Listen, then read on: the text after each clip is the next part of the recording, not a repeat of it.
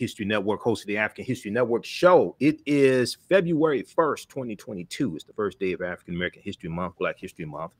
And I am here with Montsho and Nwasha Edu, who are the co-founders of Akoma Day. They're going to talk about Akoma Day, the Akoma Day holiday, the sacred science of soul mating. So how you all doing today, Hotep? Oh, Hotep to the family. We're doing well.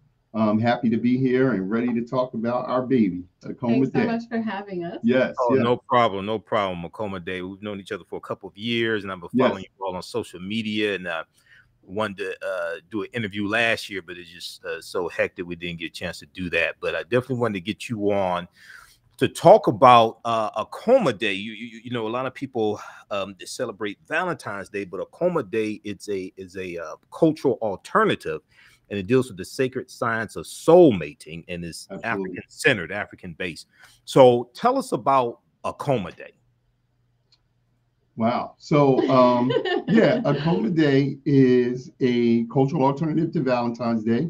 It's an international holiday now, celebrated in 16 countries by Black people in pockets all over the place. And it's a 7-day holiday that is designed to have us really look at Black love in all its manifestations. So starting with the intimate relationship, but then moving through with the community relationship and the brother to brother, sister to sister, and how we interrelate as Black people. And so, you know, Akoma Day came as divine inspiration in 1997, and we started, but then codified it in the way it is today in about 2001. So that's why we're saying it's the 21st incarnation or annual celebration. And we've been sharing it around the world for the last 21 years with great reception, because Black people are the progenitors of love. We're the progenitors of a week-long holiday in February in ancient times, which the festival of Lupercalia, which then became Valentine's Day, is based on.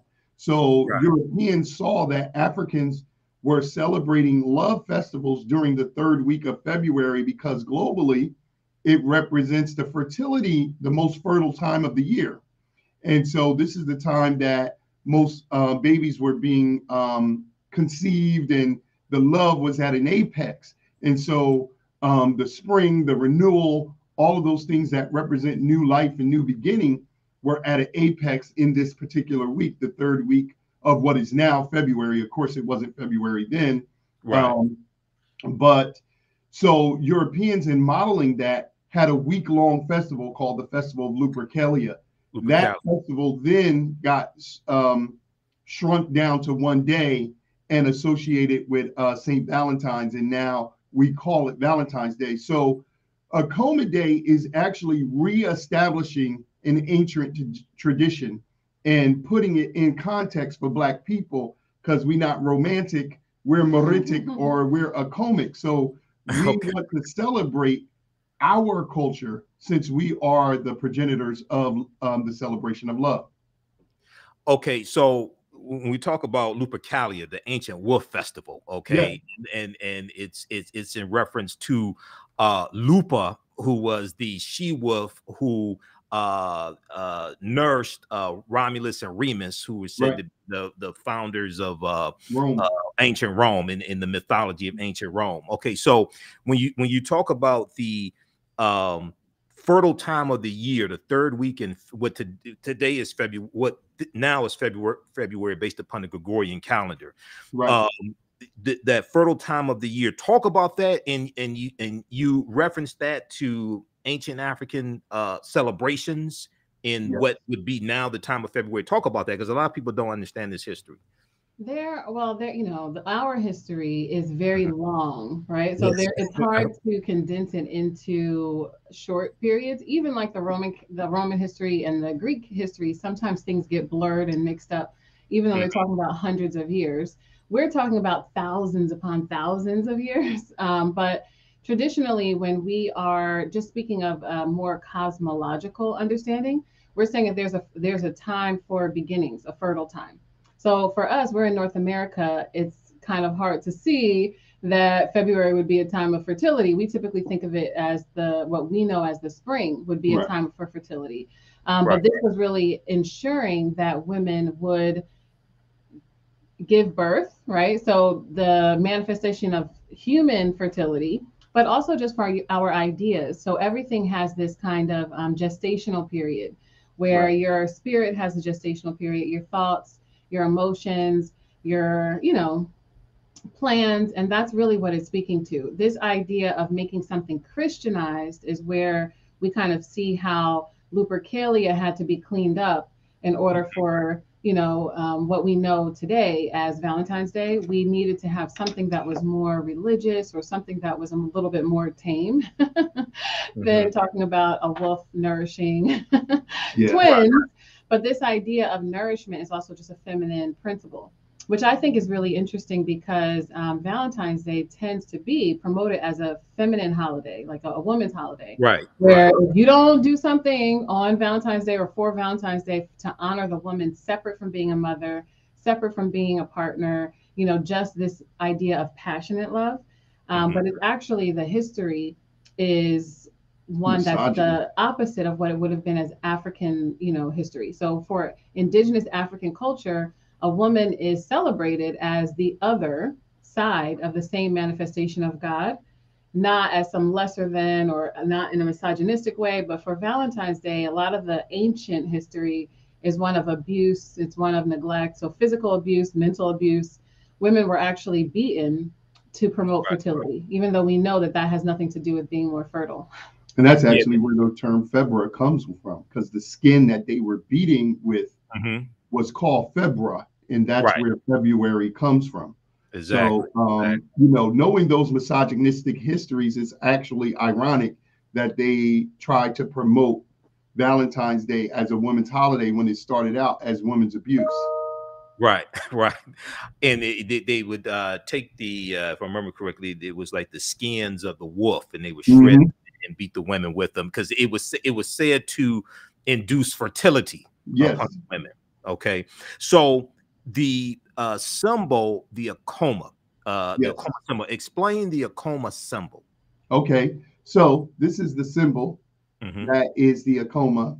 And, I want to say that we have to understand that symbolic language has many, many layers. A practical reference would be if you look at the golden arches of McDonald's. Somebody looks at those arches and say, "Oh, that's horrible fast food." Somebody says, "Oh, that was my first job." Somebody says, "Oh, I love shakes." Somebody say, "Oh, they got the best fries." These things are layered. And this one symbol means multiple things to multiple people. So the language of spiritual culture is symbolism. And Africans are the progenitors of many abstract symbols.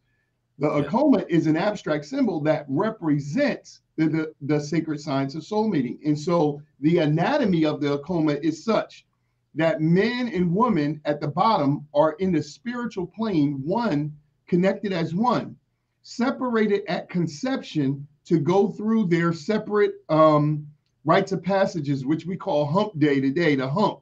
We call it hump day when you got to get over the trials of your character. You're being tried to test yourself and to come out being true of character. And then they reconnect in the physical to be what we call a soul mate. So now this is an abstract idea that we were taught in ancient culture is a literal symbol, so that for every man that exists, there is a feminine part of him. To every woman that exists, there is a masculine part, literally. And as Nwasha said about Christianizing some of these concepts, this is actually where the idea that a man or a woman comes from a man's rib or a man comes from a woman's rib, as it was in ancient times, but through patriarchal Abrahamic religions, the woman had to come from the man. He couldn't have came from her, but so they made it like that. This symbol represents that divine unity. And so it had many principles of patience, flexibility, endurance, consistency, those things. And one of the sayings of it was Akoma. So now, as you can see here, this literally was a gift from brothers and sisters in Ghana, but Europeans saw the symbol on clothing coming from Africa and said, "What is it?" They mistook one of the principles, which is Akoma, which means to take heart. And they literally took it and brought it over here and started calling it the heart. So now when we see this on social media or wherever we see it, we don't realize that we're actually looking at an ancient African symbol that has now been reduced to an empty symbolism of, you know, so-called romantic love, but it's actually a divine symbol of high science in spirituality and African culture. Okay, so the symbol is the Akoma, symbol, and this is where Europeans get the idea of the heart as in relationship to romance, things like this, because your heart doesn't look like that shape at all. Okay, so everything has go ahead. An abstract form and a concrete form. Even things that are only abstract, which this is just the understanding from an indigenous perspective. So when you have an idea, even if it's to build, so if you're making architectural plans, everything that is physical starts out as something that is mental first. And then thanks to the emotion, you get some movement behind it to either really build or really create. Even people come in this way, where there is a idea of a person first, a purpose, a mission, and then someone is conceived, and then someone is born into the physical.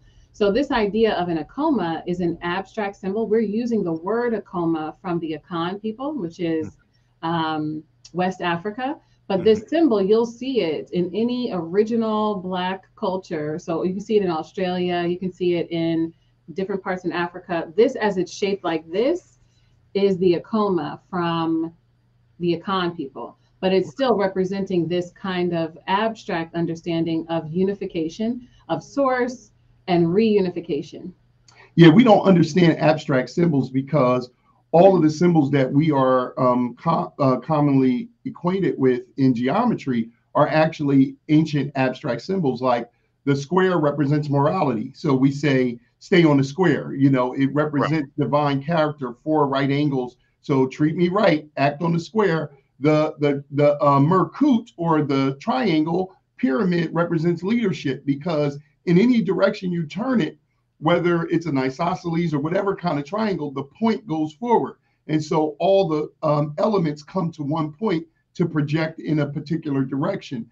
Circle represents social divine unity or divine growth, because there is no beginning or end, and it expands at the same length and width simultaneously. Yeah, and so going to be equidistant. All of these symbols have divine meaning. But again, because our education has been dumbed down and decontextualized, we don't understand what these symbols mean. So we're calling this the heart, but as you said, well, you learn very quickly the heart don't look like this. So what does this actually represent? And that oneness, coming back to oneness, represents the sacred science, or what we call the love trinity of I am he, she is she, but together we are we. And so there is a trinity in a relationship dynamic where I get to be myself, she gets to be herself, but together we are a third thing that is unlike us as individuals. And that's something we really need to understand to make relationships work, because there's room for all of them to coalesce and coexist. Absolutely. All right, so that's a lot of valuable information, and people are commenting as well. We've got John on Facebook, and Herbert, and it's me. Let's see, it's me. She's on YouTube, and Mark on Facebook. Okay, so the Akoma Day holiday started.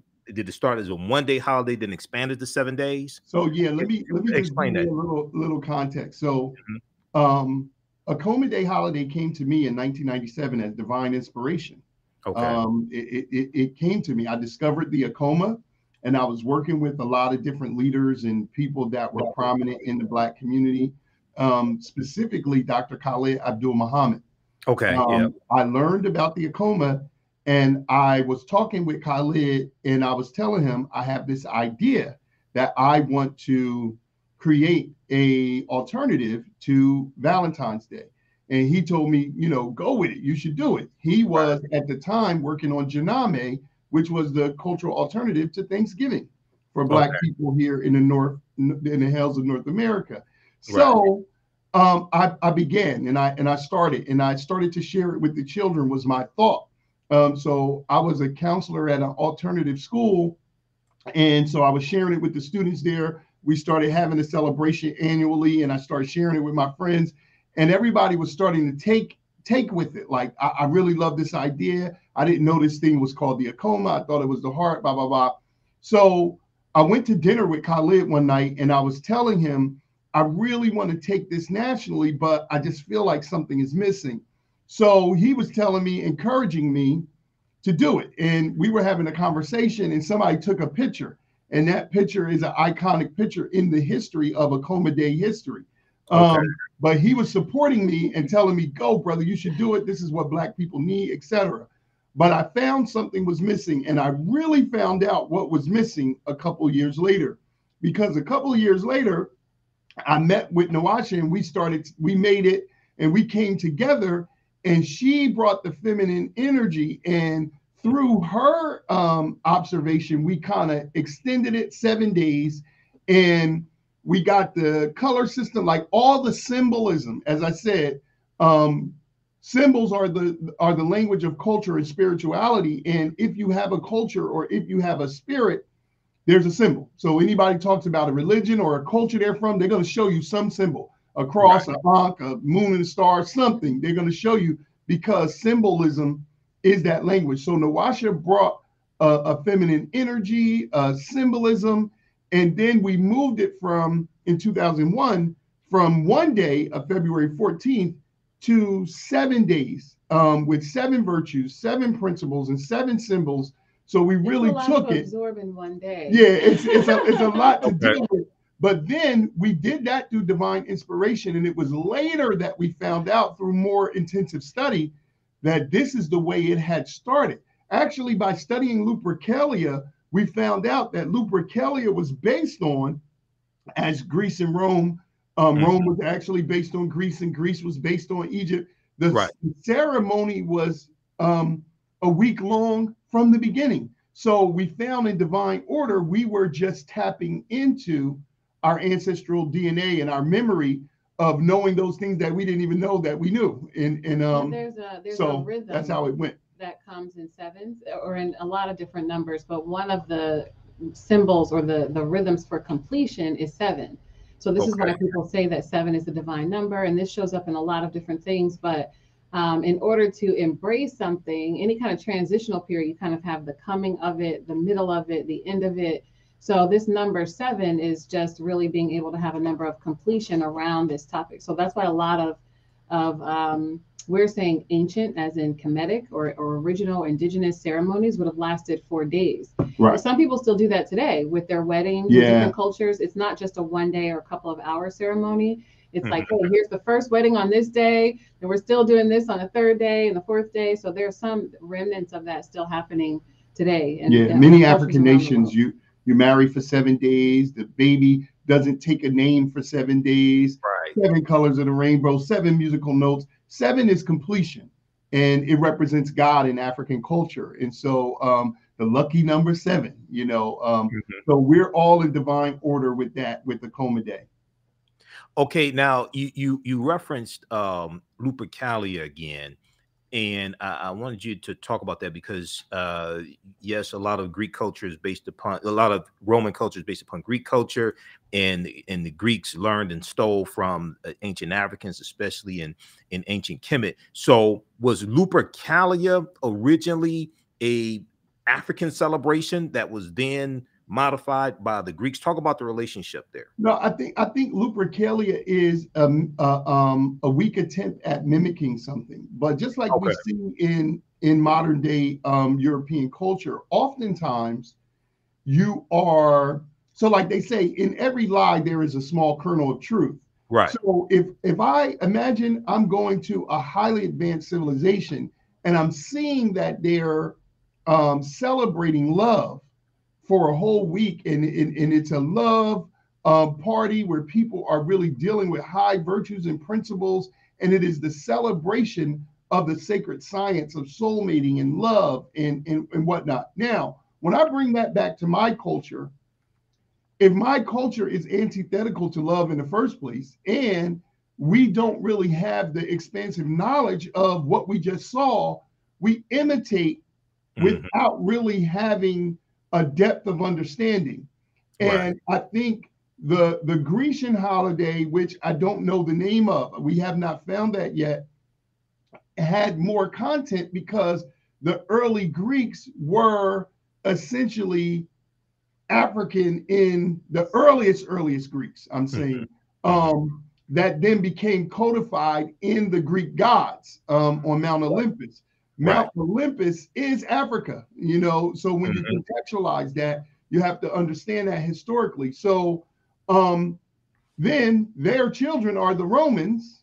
And as you said, the Greco calendar that we're celebrating right now, 2022, is 2022 years from the takeover of Africa. So it's always ironic that Black people celebrate this. It's like you're celebrating the loss of your ancestors or the wounds of your ancestors. But in any event, when the Roman culture took it, they started to codify a lot of rituals that were misogynistic. And so they were picking women's name, putting a women in the hat, names in the hat, and picking them out. And once they picked one, then you actually get to have that woman. Now, this is problematic because this woman might be married or she might be someone else. And so another thing they were doing with pubescent girls who were just coming into their cycle and their menses and their ability to reproduce, they were taking the wolf skin, which they call febra, dipping it in blood, stripping the woman down, and then beating her with it and turning her red. Now, this to them is why red is one of the symbols of Valentine's Day. But for us, red in African culture always represents the ancestors. So the Chinese borrowed that. And whenever you see red, it represents eldership, right? Or it represents a certain knowledge. So in African culture, red, like the red, black, and green flag, represents that. But to them, it represented a misogynistic assault. And sometimes things become literal. It's almost like if exactly about working with children. If anybody knows children, you know, or has had a conversation with a child, if you know what red represents, the trickle down of that without the same amount of experience and just being, again, symbolic language, what you hold on to can definitely be that women bleed, right? The blood is connected to the heart, which is a vital understanding of life force. So this is sometimes why people were sacrificing to begin with, sacrificing certain animals in the name of fertility. Even when you saw that in indigenous African culture, it was done in with a certain intention. So the same thing that you're watching can be completely different when the intention is different, or the understanding of the spirit of the animal, or the purpose behind what you're saying is the gesture behind sacrifice. It's not just let's, you know, kill all of the girls who turned 12, but there's a meaning behind some of the things that somebody might have applied to an animal, then gets applied, you know, generally to children, to women. And then if you already don't like women and girls in your culture, then you're saying, hey, we have to beat the women for fertility. It could have easily been, we have to beat the men to be more fertile. But without the understanding, it becomes symbolic again that the woman is the one who grows physically when there's a baby. So it must be all on her. When we know that it actually takes two people to create a child. Those were some things that were not exactly understood to the level that we understand them now, and to the level that we originally understood them. So there was a lot of confusion for the Greeks and the Romans about even who could carry a baby. At some point, they felt that men could be the ones to carry a baby. Yeah, they wrote about that. So there was just some confusion in not knowing about life to the same extent, and for the same amount of time to see cycles turn over and over and over. So it's like they got a Cliff Notes version of something. If anybody remembers Cliff Notes back in the day, like a clip, a YouTube clip version of something, a TikTok essentially, 30 seconds of what could have been 30 million years, right? So it's hard to actually, even with the best of intentions, which I think some of the original students, like a Socrates, Mm-hmm. there were some students who wanted to take information back for their culture, but then they were separated from original thought between them and their students. So Right. when their students report back, because that's what people were doing with the Greeks, a lot of their students were writing about them and reporting back to them. Things have Right. another layer of distortion, just like when we play those, pass the gossip telephone games across, like from one person to the next person to the next person, things get Exactly. skewed.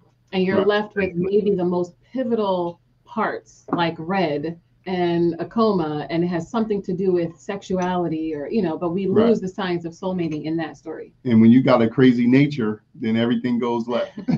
Exactly. So I want to flip over to your website here, and I want Yes. you to explain, how do we celebrate Akoma Day? Because it's 7 days. Yes. A lot of people are used to Valentine's Day, and Valentine's Day is one day. If it falls on a weekend, you may do something that weekend. So their website is akomahouseinitiative.com, and we're going to bring up the website again. Everybody go to their website. They have helpful information there. They also have a guidebook for Akoma Day they're going to tell you about as well. Yes. So so how do, and you get the Akoma Day guidebook here as well. Guidebook into the sacred science of soulmating, a cultural alternative to Valentine's Day. Absolutely. So explain, for the 7 days, February 14th through the 20th, how do you celebrate Akoma Day? Yes. So for every day of the holiday, so the idea is that first, that you're celebrating love, and you're celebrating love from the position of your cultural center. So we're very bullish about words and terms. So we do not, Black people should never be saying romantic anything. Because that's reference to Rome. In Rome. Right. It's reference to Rome, and Rome, invaded Africa and pillaged Africa and became a nation state because of that 2022 years ago, Greco-Rome. But for the celebration of Akoma Day, you're going to celebrate your love with your intimate partner, your family, and your community. And we outline a lot of different ways to do it, but each day is themed. So there are 7 virtues and 7 principles. So, like, for example, the first virtue is flexibility, right?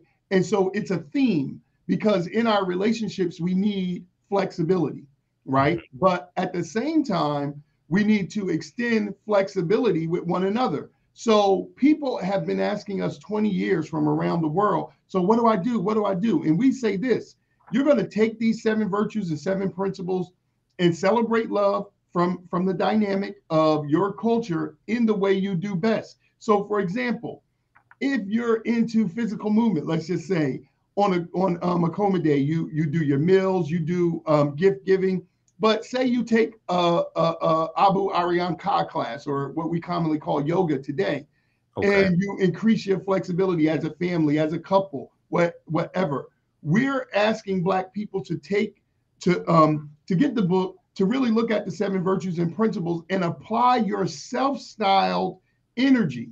So there's some consistent things like meal, a vow that you're going to say as a family or as a couple, then an activity which is guided by the principle or virtue. And people say, oh, I looked at flexibility and I saw this. I looked at endurance and I saw this. You're going to create a theme, because again, these virtues and principles are symbols around Black love, but you're going to do the things that you do or want to do with your beloved around the concept of love. You're going to buy Black when you can. You're going to support Black businesses, but you're going to do things with a certain thought, speech, and action alignment that is cultural. Like, for example, one of the things we say in here, Valentine's Day, the flower business, right, is what's the number of it's like, I'm not sure just flowers, but overall Valentine's Day is an 18 to 19 billion dollar holiday in North America. And a lot of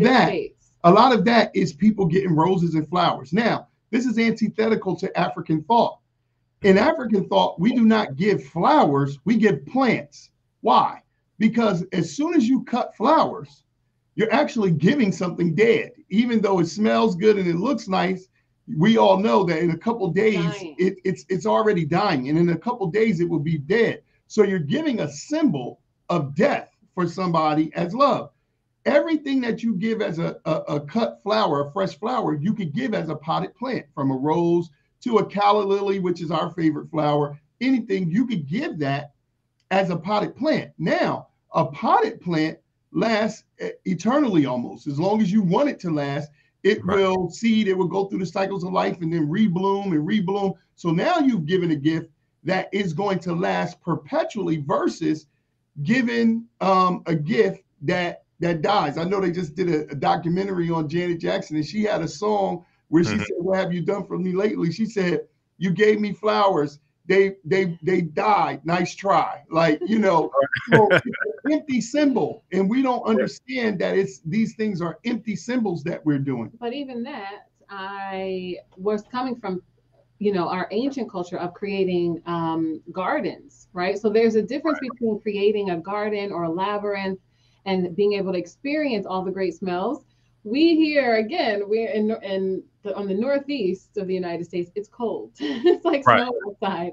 So we're cutting flowers and transporting them and trying to give the gesture, but we forget that everything we're doing is symbolic. If we're really cutting something that has died and we're slowly watching it die, you either would have to do that over and over and over, which is how people have their industries selling millions and millions of flowers, or you're saying that what you're giving in love is actually on its way out. And this is what a lot of people feel. Sometimes we don't realize when we do these empty gestures that there is a magnetism to the things that we're thinking and talking about and, you know, believing in that actually shows up in our intimate relationship. So Montsho mentioned the virtue, but all of the principles are unifying principles, which this is where the science of soulmating comes in. Every single principle for every day, you're going to be coming together to unify.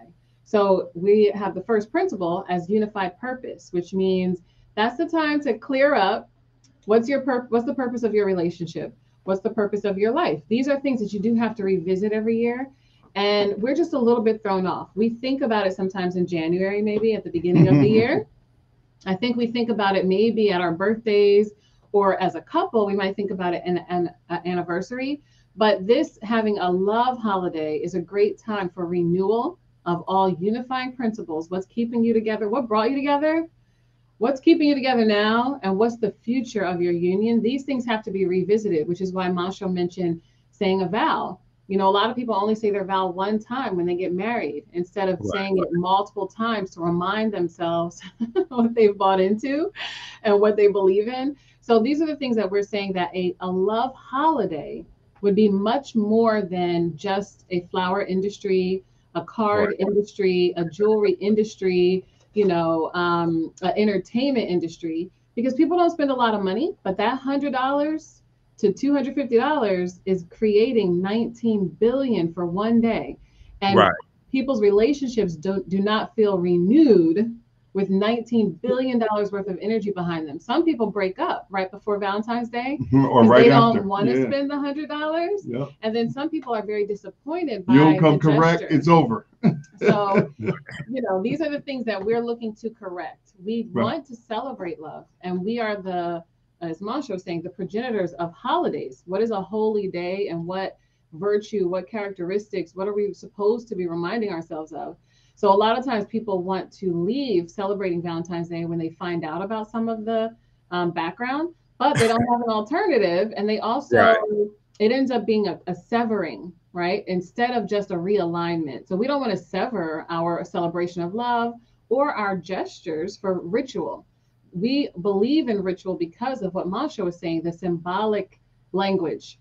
The gestures that we do, they mean something. So when you cut yourself off from the gesture, that is one, you want to cut yourself off from improperly celebrating, improperly talking about something, but not of the sentiment of love and not of the science of soulmating. We are the people who brought soulmates to the planet. Black people were the first stories, but we say things like romantic, or we talk about other cultural understandings like twin flame and these other things that came from soulmate understanding. Soulmate, And so we outline that stuff in the book. The book is really 3 books in one little book. The first part of the book talks about the state of Black relationships. The second part of the book really juxtaposes Valentine's Day next to Akoma Day and shows you why Valentine's Day is psycho and crazy, and why you could celebrate love. If you are going to remove something, as Nwasha said, you want to replace it with something of equal or greater value. And when you understand historically that our celebrations of love were there already and first, then you're just returning home. We want to properly contextualize the Akoma and let the world know every time you see this on social media or wherever, it's a African symbol.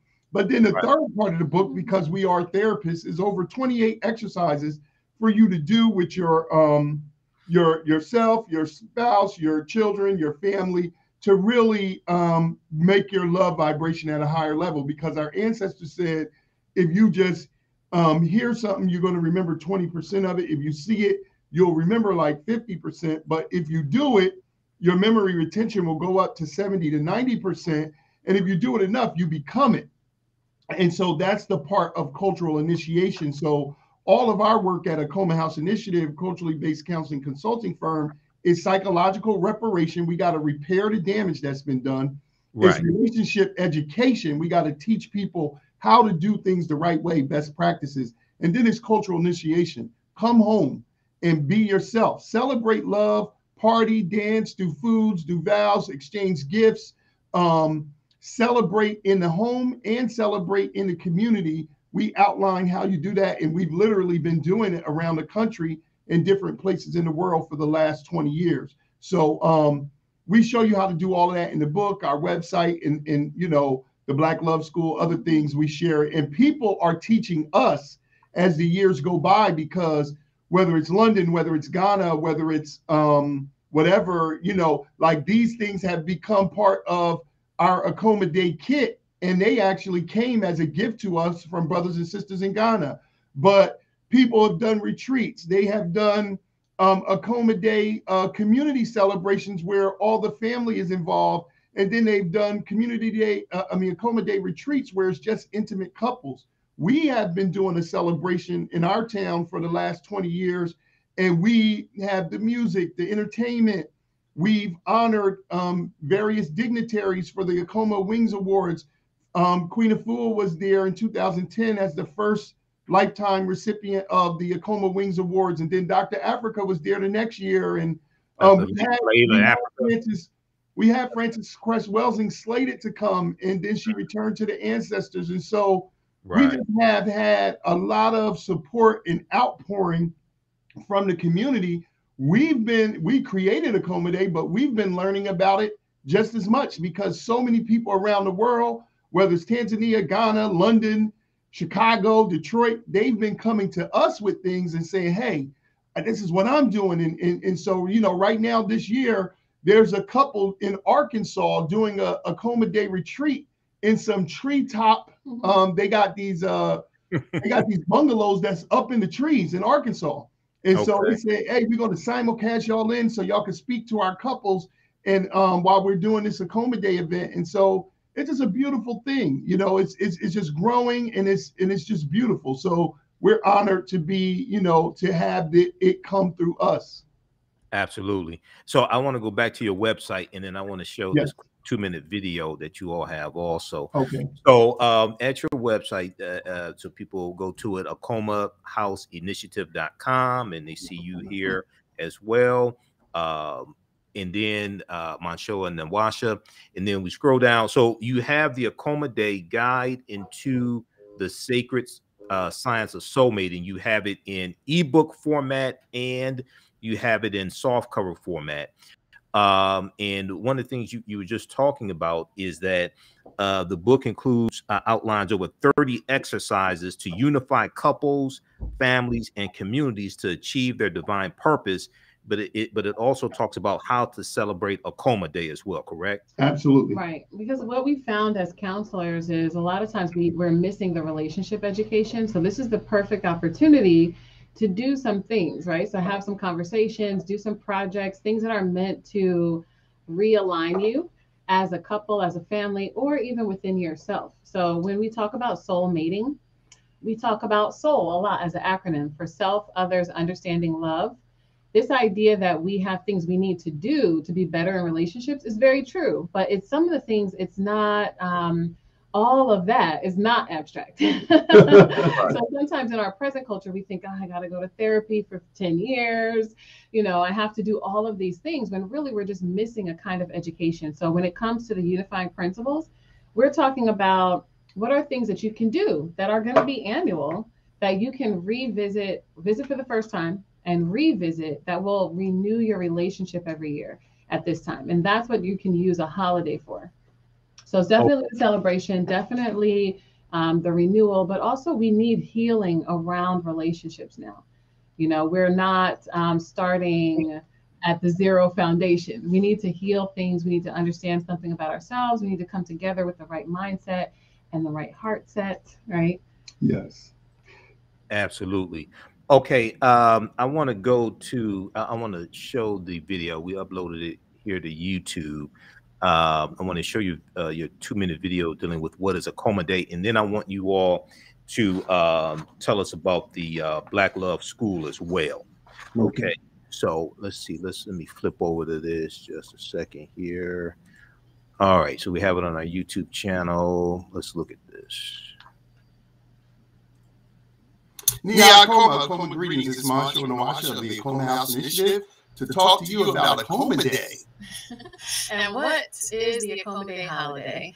So first, we want to introduce ourselves. We are the creators of Akoma Day. We're authors of the Akoma Day book, a guidebook into the sacred science of soulmating, which you can get on our website. We want to introduce this concept of Akoma Day as it is today. It has evolved from its original concept in 1997 to a 7-day holiday as of 2001. And the reason why we're offering Akoma Day is as an alternative to Valentine's Day. So there are no other people on the planet that are as celebratory as Black people. And in that, we don't want to take away celebrating Valentine's Day and not celebrate love at all. We're the progenitors of love, of the science of soulmating, and of passion and of intimacy. So Akoma Day offers 7 days with 7 virtues and 7 principles to help ignite your passion and help restore your love in its proper cultural context. And it's built on the Akoma, which is an Adinkra symbol from the Akan people. That represents the science of soulmating, oneness, divine partnership, unity. It has other symbols that you can find out about in the Akoma Day book. And it has celebrations. And so we celebrate Akoma Day at home or in the community. And so we bring our people together. We acknowledge those that have done great things in their thought, speech, and action around love. Of course, we have a marketplace. We have a slew of entertainment dealing with the spoken word, song, dance, and even our beautiful fashions.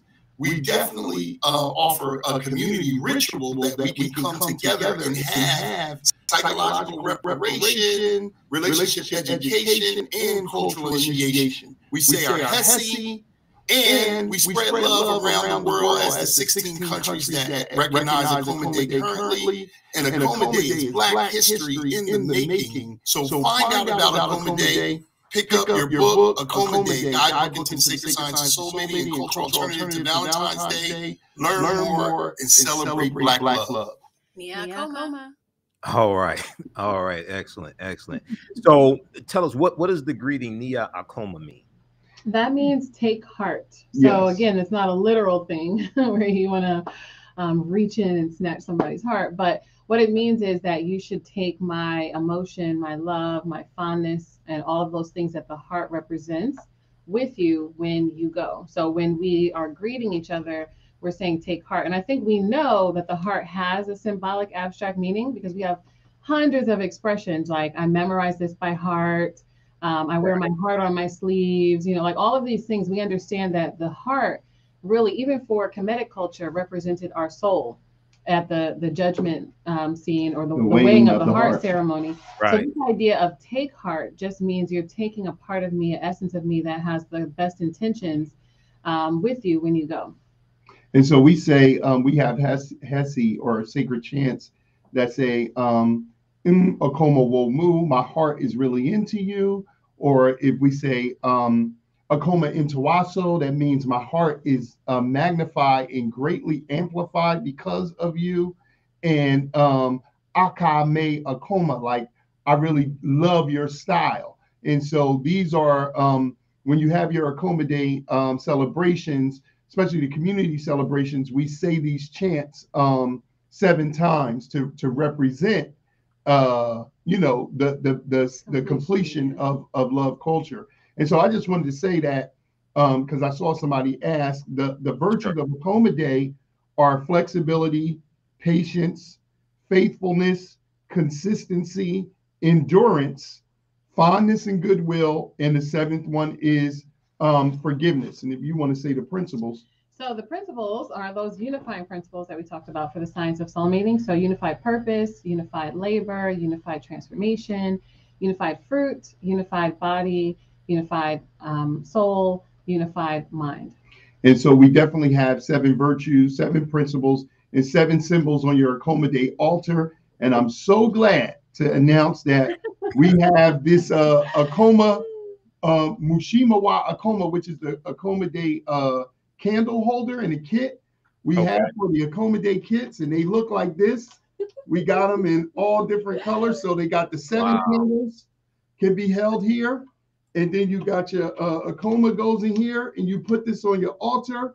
And for 7 days, you're going to light your candles, the pink, red, and white, one in the center, representing Black love, Black culture, and Black unity and Black initiation in the white candle. And so, as you know, when we go in Africa for initiation, we always wear white. And so this is a part of your Akoma Day altar and the other 6 symbols that are on it. We talk about in the book. And it's all complete now, thanks to the brothers and sisters in Africa. And then we got the kits. I've been for the last 8-9 years, people have been asking me for these kits.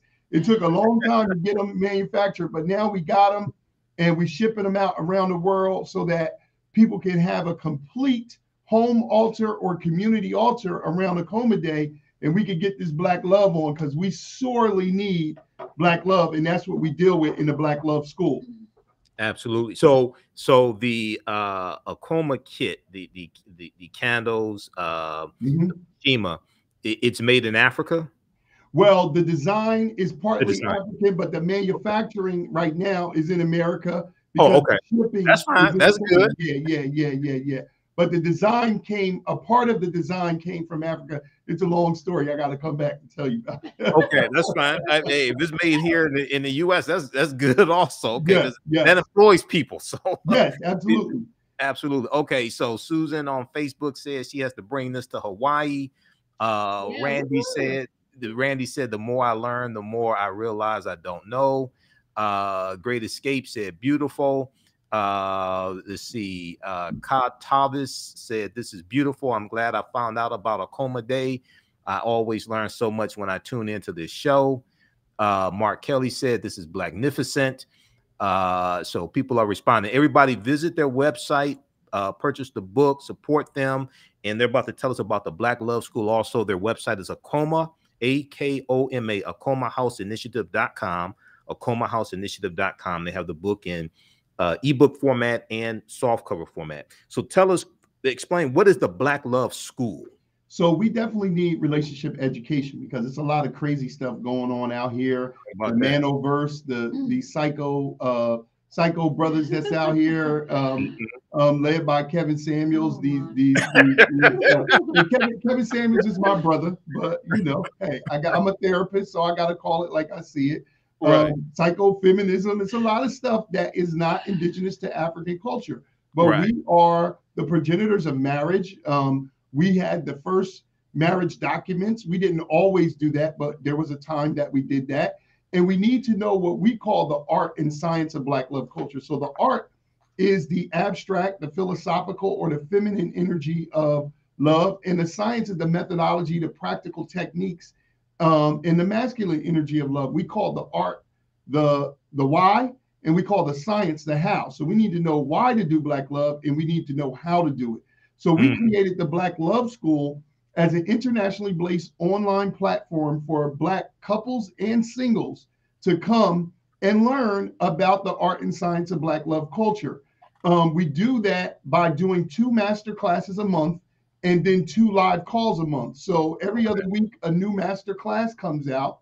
And then we have a live call of singles and couples. And right now we have about 11 countries in the world where Black people are from: Ghana, Tanzania, London, all over the States, the islands. And we come together and work through the hard work assignments, because we are actual therapists, and we believe in not just talk, but actually learning how to do things in a best practice way so we can change. And so the Black Love School is designed with the seasons, and we do the classes based on that. So in the spring, we have Spring into Love semester, where all the classes are about new beginnings and how to bring new energy into established relationships.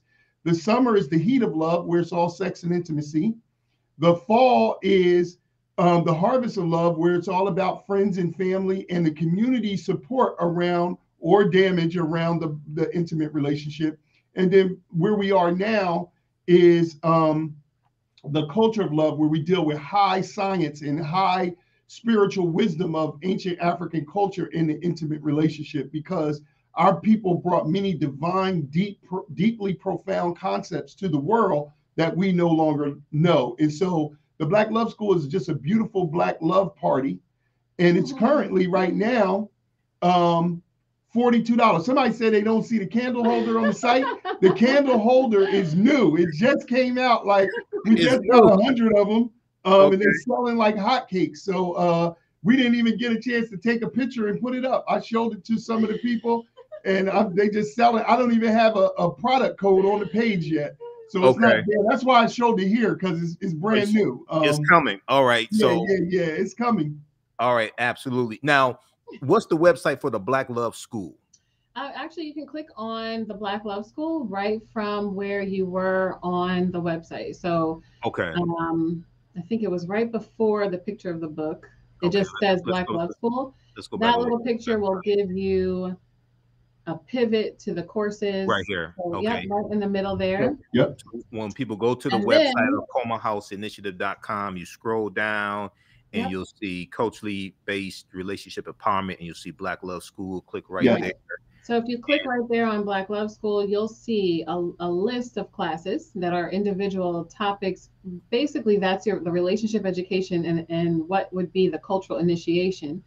And if you're interested in the monthly membership, you can join as the King's membership or the Queen's membership and have access to all the courses that are already in there. And then also access to the live Q&As that we do on Zoom, where we're talking about the topics that Montsho just said. So like now we just talked about African life cycle development 2 weeks ago.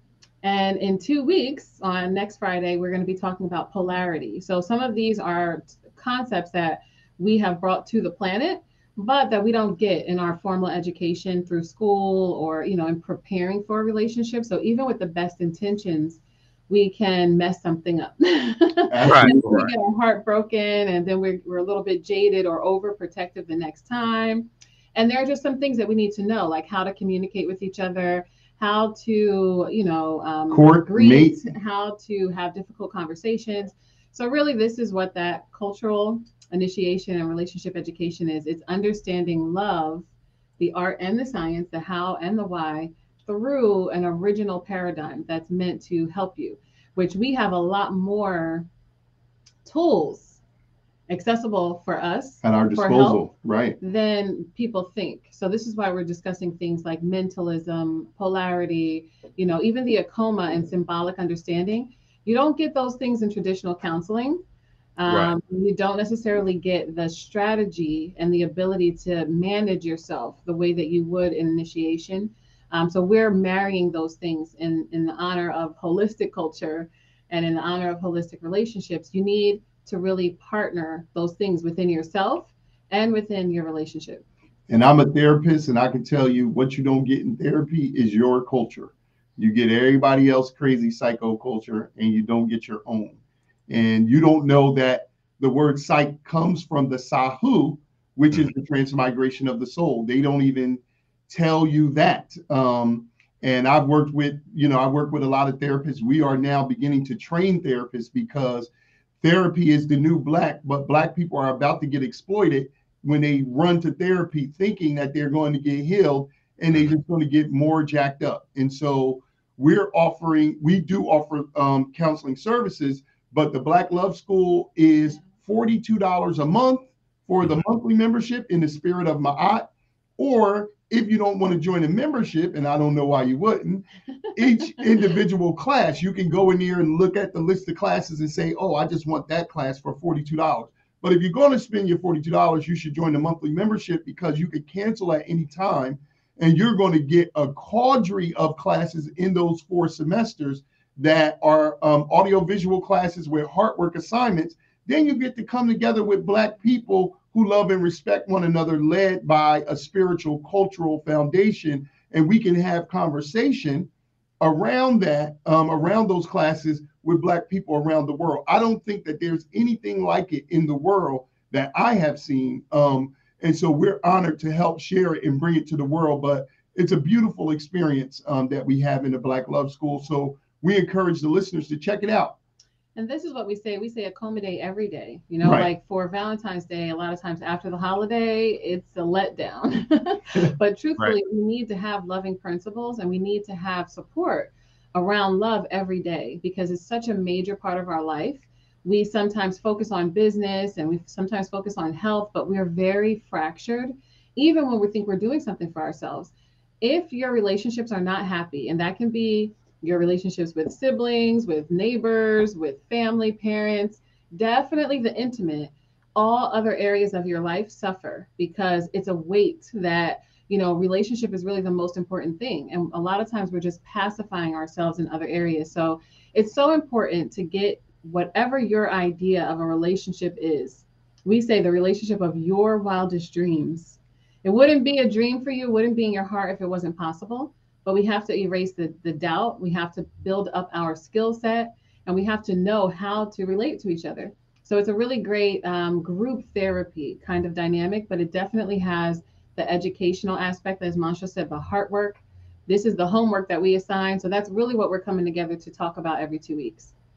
So I want you to just talk briefly about your credentials as a therapist, because there are a lot of social media therapists, a lot of YouTube therapists, okay, who don't know what they're talking about. Right. Talk about that. Most of the people talking about relationship fall into 2 categories.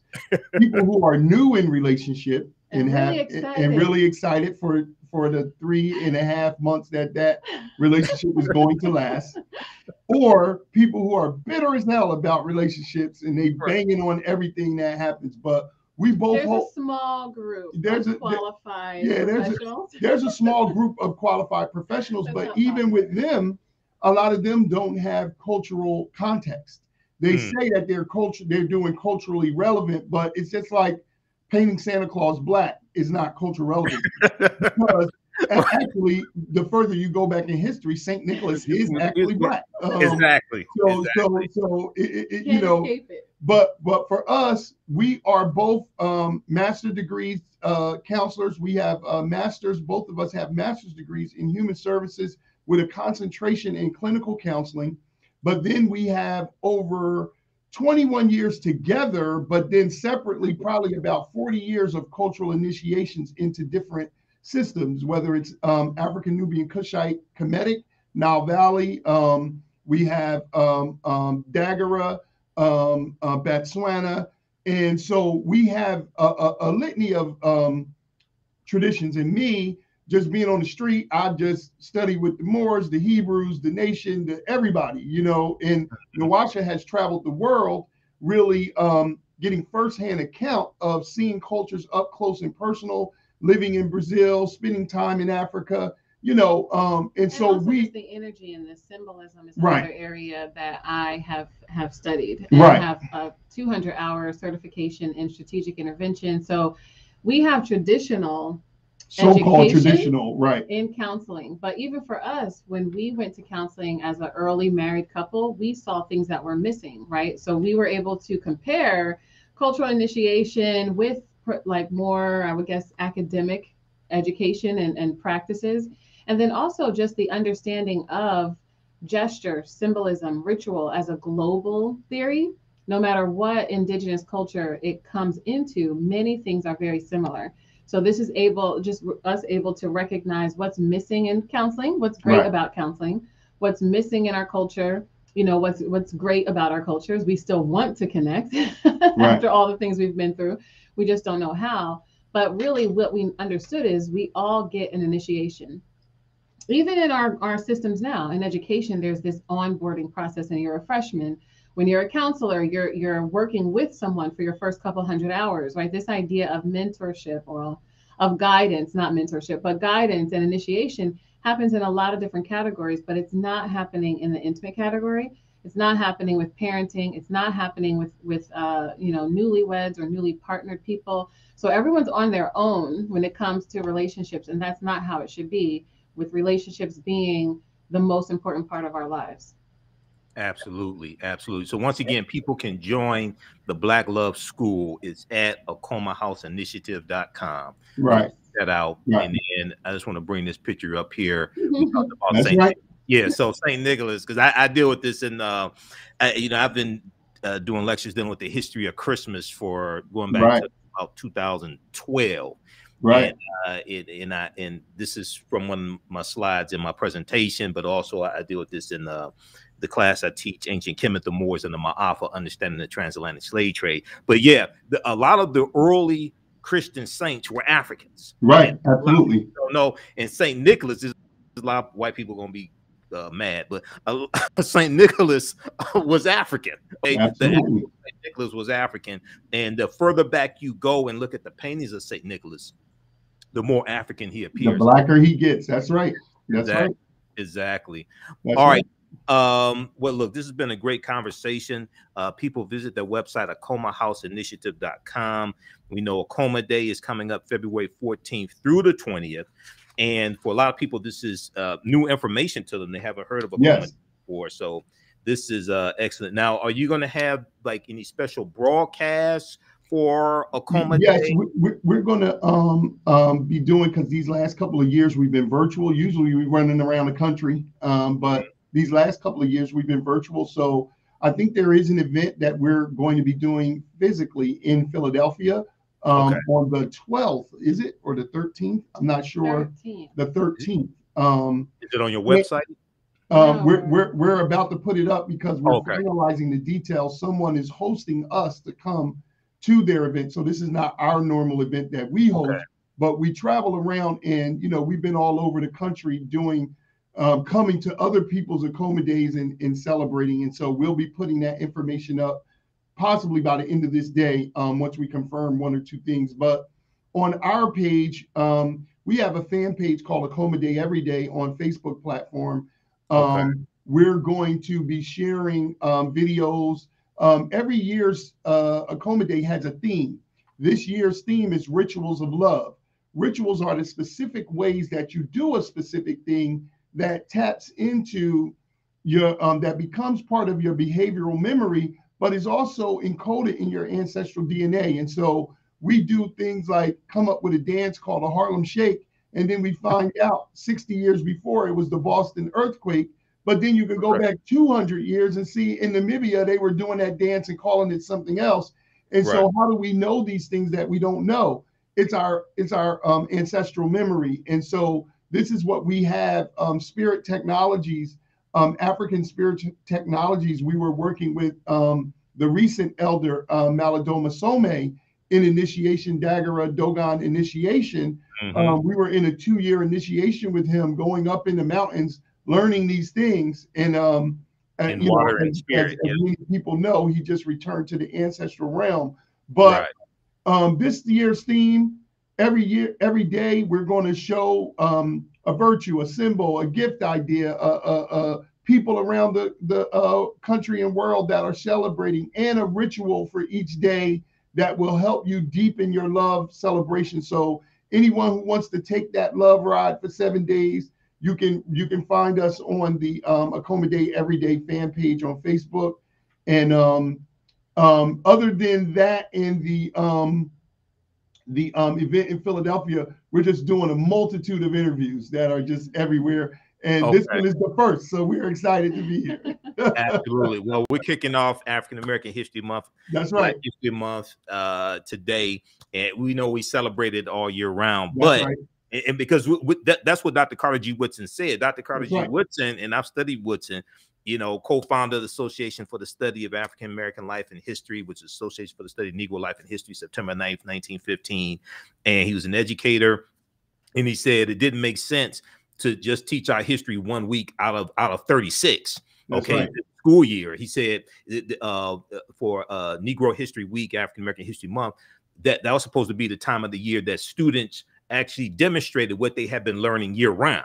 Right. And these are supposed to be celebrations. We have these great celebrations during February, but we're supposed to continue that year round. And there's an annual theme each year. That's right. American History Month this year is Black Health and Wellness. There's been an annual theme going back to 1928. Wow. Okay, so a lot of the ways that we celebrate it, we just, you know, focus on the same 15, 20 sanitized Negroes every year, but don't really That's purpose right. behind African American History Month. So that's a lot of work that I do.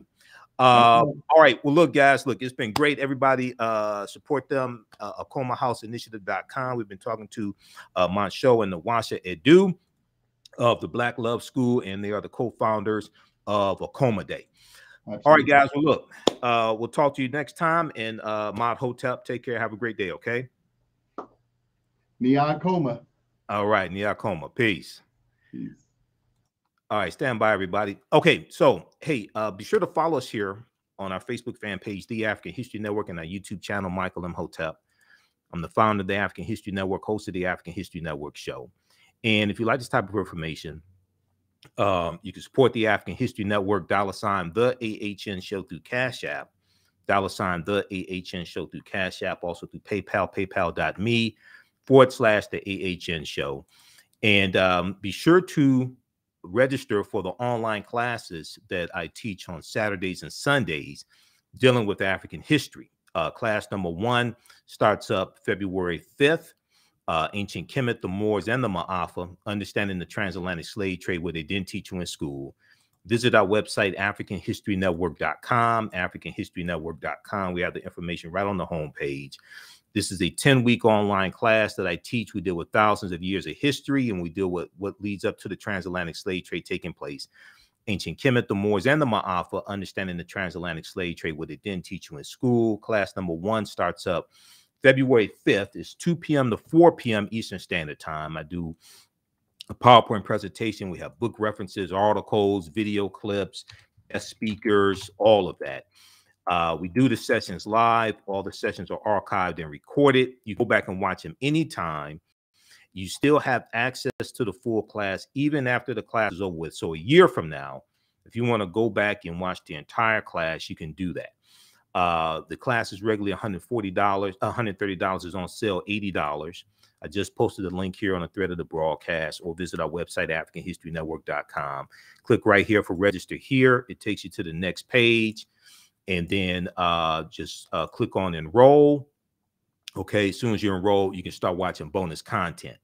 Now, there's going to be you're going to get 15 of my lectures as a bonus in digital format with this as well. Okay, when you register for this. So my Michael Imhotep 15 DVD bundle pack, you're going to get that in digital format when you register for this course. Okay, and it's 15 of my lectures. We have it in DVD format available at our website. You can order that separately, but you get the digital, you get my lectures in digital format as a bonus for a limited time only when you register for this class. Okay, and then so this class is Saturdays, February 5th starts up. It's 10 weeks, 10 consecutive Saturdays, 2 p.m. to 4 p.m. The second class that I teach is on Sunday, and this is from the Civil War to the Civil Rights Movement and Black Power, 1865 to 1968. Okay, and I'm going to refresh the screen here. From the Civil War to the Civil Rights Movement and Black Power, 1865 to 1968. Okay, so let's go back to the website, because I updated the website last night. and I just had to refresh the screen. So class number 1 starts up Sunday, February 6th. And with this class here, this class is $80, also regularly $130. We have a special bundle pack. You can register for both classes for only $120. It's a special bundle pack. There's bonus lectures of mine that you get as well. So this class I created, and I just started teaching in this class. This second one, I just started teaching this in late 2021. I think it was maybe October when I first started teaching it or something, because understanding the transatlantic slave trade, I've been teaching that class since 2017 on and off. And there's a critical piece of history that we really need to understand from the Civil War through Reconstruction, 1865, 1877, Jim Crow era, going to the 1880s, 1890s, early 1900s, World War I, World War II, Great Migration, 1915, 1970, Civil Rights Movement, Black Power Movement. Okay. So it's so much information to deal with. I didn't have enough time to really put it into the previous 10-week class, Understand the Transatlantic Slave Trade, what they didn't teach you in school. So I created this second course so we can really focus in on this period of time. So each class, we go through and analyze about a 10, 15, 20-year period of time. We start out in 1803 with the Louisiana Purchase and understand how important the Louisiana Purchase was to the U.S. And the U.S. gets 828,000 square miles of land for about $15 million. The Louisiana Purchase comes about because of the Haitian Revolution, and the Haitians are beating the hell out of the French. And France is is close to going bankrupt. So they sell the land here that they stole from Native Americans and African people who were already here. They sell that to the U.S. It doubles the territory of the U.S. at that time. And then we're going to see how the Missouri Compromise of 1820 and how that was an effort to organize this land coming from the Louisiana Purchase. And it allowed Missouri to come into the Union as a slaveholding state, and allowed Maine to come into the Union as a free state, the Missouri Compromise of 1820. And we're going to see what leads up to the Civil War taking place. Missouri Compromise, the Mexican-American War of 1846-1848, Treaty of Guadalupe Hidalgo of 1848, where the U.S. gets California, Arizona, New Mexico, Colorado, Utah, and Nevada, all from Mexico for about $15 million. And Mexico loses about a third of their territory. And then we're going to see the disputes and the reorganization of these different territories as well. Some are going to be slaveholding states, some are going to be free states. And we're going to see what leads up to the Civil War taking place. Okay, so we go through and look at this period of time, really starting in 1803. All right, we look at Manifest Destiny, we look at the Alamo, the attack on the Alamo, Texas becoming winning its independence from Mexico in 1836. We look at the Spanish-American War, 1898, and we go through and analyze this history, okay? And it's the same format, PowerPoint presentation, book references, articles, video clips as well.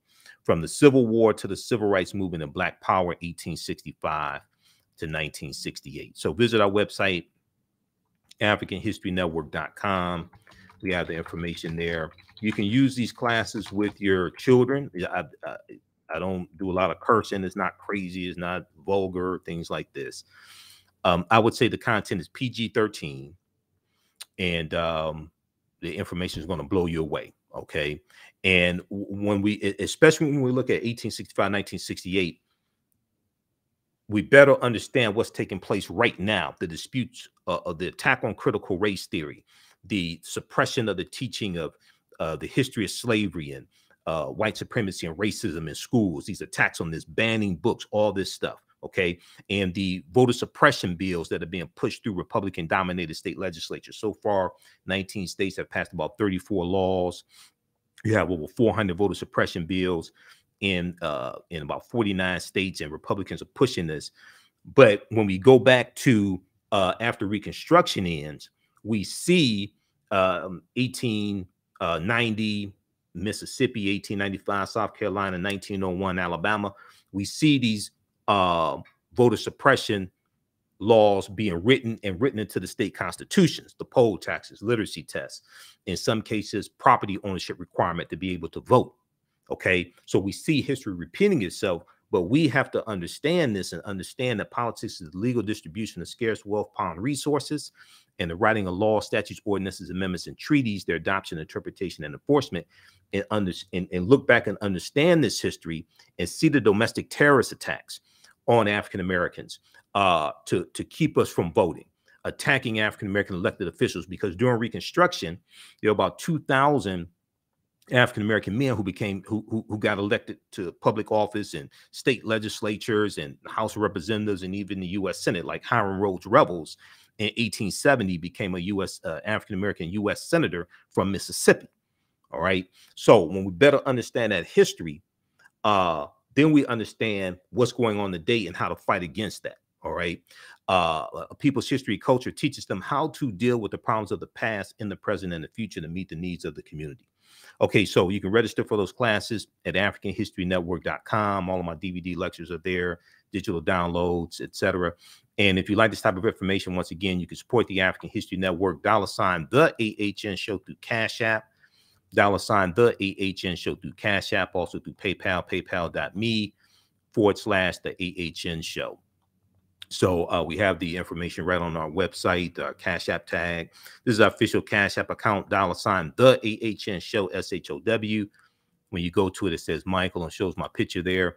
These other ones here are fake African History Network Cash App accounts. Those are not us. I did not set those up. Our tag is here, and then you can click right here to support us through PayPal. Okay, so we broadcast.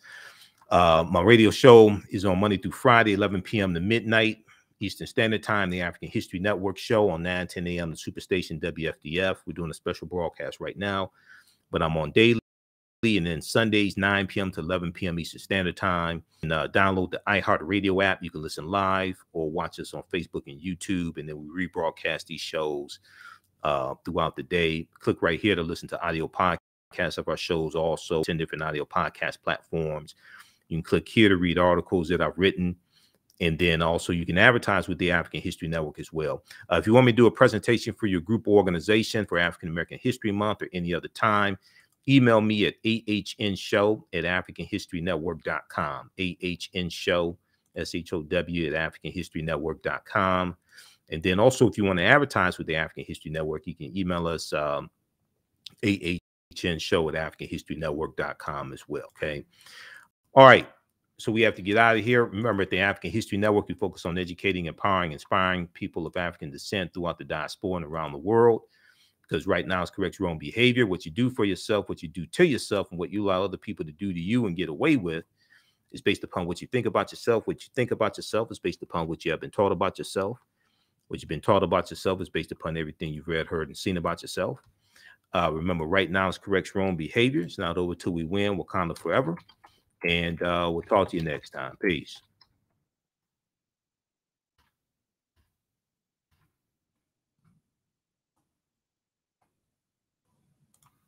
All right. Thanks for watching, everybody.